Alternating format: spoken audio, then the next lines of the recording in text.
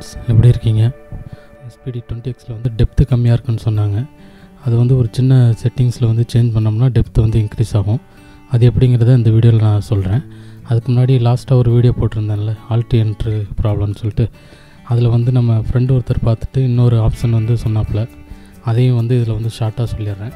First நான் சொன்ன method பார்த்திங்கன்னா, இப்போ லெவலில் வச்சுட்டு ஆல் என்ட்ரு பண்ணிங்கன்னா எடிட்டை க்ளோஸ் பண்ணிட்டு நெக்ஸ்ட் இதுக்கு போங்கன்னு சொன்னேன். இல்லை அது மாதிரி இன்னொரு ஆப்ஷன் என்னன்னா, இப்போ லெவலில் வச்சுட்டு நான் ஆல் என்ட்ரு கொடுக்குறேன்.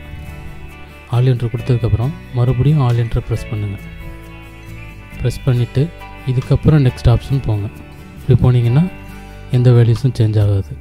இந்த ரெண்டு மெத்தடும் இல்லாமல் நீங்கள் வந்து ஆல் என்ட்ரு கொடுத்த உடனே, சப்போஸ் லெவலில் ஆல் என்ட்ரு கொடுக்குறீங்க, கொடுத்துட்டு இந்த இது செகண்ட் டைம் ப்ரெஸ் பண்ணாமையோ இல்லை எடிட்டை க்ளோஸ் பண்ணாமையோ நெக்ஸ்ட்டு நீங்கள் பிச்சு போனாலும் சரி இல்லை இன்ஸ்ட்ருமெண்ட் போனாலும் சரி, எதுக்கு போனாலும் அந்த இதில் உள்ள வேல்யூஸ் அப்படியே டிஃபால்ட்டாக வந்து எல்லாமே வந்துடும்.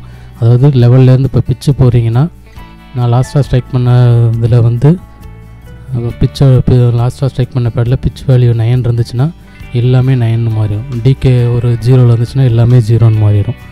நீங்கள் எதில் வச்சுட்டு ஆல் என்டர் கொடுக்குறீங்களோ கொடுத்ததுக்கப்புறம் க்ளோஸ் பண்ணாமல் நெக்ஸ்ட் ஆப்ஷன் போனீங்கன்னா அதுவும் சேம் வேல்யூவாக மாறிடும். ஓகே ஃப்ரெண்ட்ஸ், இப்போ வந்து 20Xல வந்து டெப்த்து கம்மியாக இருக்குன்னு சொன்னாங்க. அதுக்கு வந்து ஒரு சின்ன செட்டிங் சேஞ்ச் பண்ணோம்னா அது வந்து டெப்த்து நல்லா இன்க்ரீஸ் ஆகுது, நல்ல வால்யூம் அதிகமாக இருக்குது. அது எப்படிங்கிறத இந்த வீடியோவில் எக்ஸ்பிளைன் பண்ணியிருக்கேன். ஃபஸ்ட் நான் வந்து டெப்த்து கம்மியாக இருக்கிறத வச்சு நான் ப்ளே பண்ணி காட்டுறேன். அடுத்தது மாற்றின வீடியோவையும் காட்டுறேன். லாஸ்ட்டாக வந்து செட்டிங்ஸ் எப்படிங்கிறத காட்டுறேன்.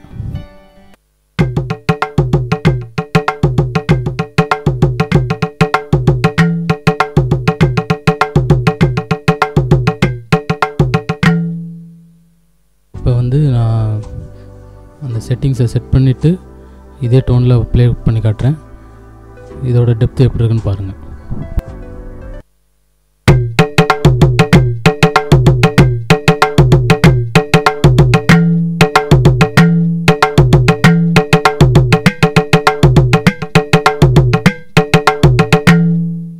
இப்போ டெப்த்து மாறி இருக்கிறது உங்களுக்கு தெரிஞ்சிருக்குன்னு நினைக்கிறேன். ஹெட்செட் போட்டு கேட்டுட்டு பாருங்கள்.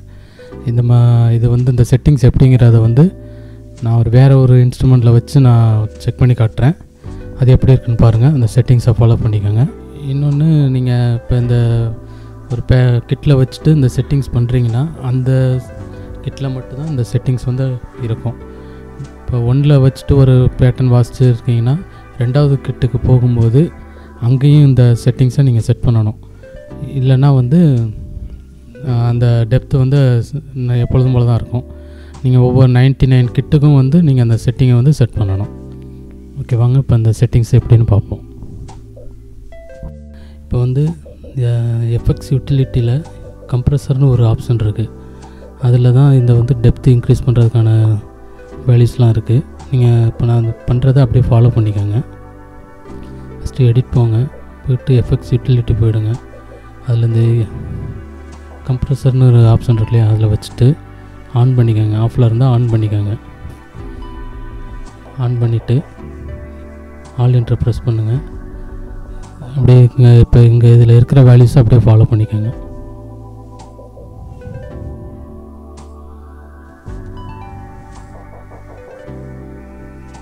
இப்போ பார்த்தீங்கன்னா டிஃப்ரெண்ட் தெரியும். இதை மைனஸ் பண்ணி காட்டுறேன். இந்த லெவலை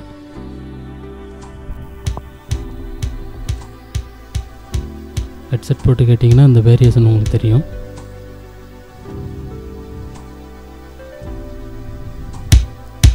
அந்த டெப்த் இன்க்ரீஸ் ஆகிறது இப்போ தெரியும் உங்களுக்கு.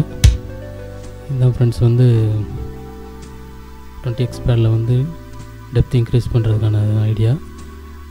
இதிலே பார்த்தீங்கன்னா இது முடிச்சுட்டு ஆல் என்ட்ரு வச்சுட்டு க்ளோஸ் பண்ணிக்கோங்க. நெக்ஸ்ட் இது மேலே ஈக்குவலைசர்னு ஒரு ஆப்ஷன் இருக்குது. இந்த ஆப்ஷன் எதுக்குன்னா, நம்ம இந்த MP3 பிளேயரில் எல்லாம் பார்த்திங்கன்னா ஈக்குவலைசர் கொடுத்துருப்பாங்க இல்லையா, பேஸு ஷார்ப்பு இதெல்லாம் இன்க்ரீஸ் பண்ணுறது டிக்ரீஸ் பண்ணுறதுக்கு, அதுக்கான உள்ள ஆப்ஷன்ஸ் தான். சேம் ஆனில் வச்சுட்டு உள்ளார போயிட்டு இந்த வேல்யூஸ்லாம் ஒவ்வொன்றா மாற்றி பாருங்கள். மாற்றி பார்த்தீங்கன்னா இதோட டோன்ஸோட வந்து குவாலிட்டி வந்து மாறும். ஷார்ப் அதிகமாகும், பேஸ் அதிகமாகும். மேக்ஸிமம் இதை வந்து எதுவும் பண்ணாமல் இருக்கிறது நல்லதுன்னு நினைக்கிறேன்.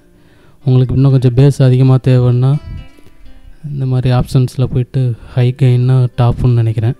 இந்த மாதிரி ஆப்ஷன்ஸில் போய் எடிட் பண்ணி பார்த்தீங்கன்னா பேஸ் எஃபெக்ட் மாறும், சில்லிங்ஸ் எஃபெக்ட் மாறும், இது மாதிரி இருக்கும். இதை ஃபாலோ பண்ணி ஈக்குவலைசர் பண்ணிக்கோங்க, தேவைன்னா பண்ணிக்கோங்க. ஓகே ஃப்ரெண்ட்ஸ், தேங்க்ஸ் ஃபார் வாட்சிங். இந்த வீடியோ பிடிச்சிருந்தா லைக் பண்ணுங்கள், ஷேர் பண்ணுங்கள், கமெண்ட் பண்ணுங்கள். நம்ம சேனலை அப்படியே சப்ஸ்கிரைப் பண்ணிடுங்க. இன்னொரு வீடியோவில் பார்க்கலாம்.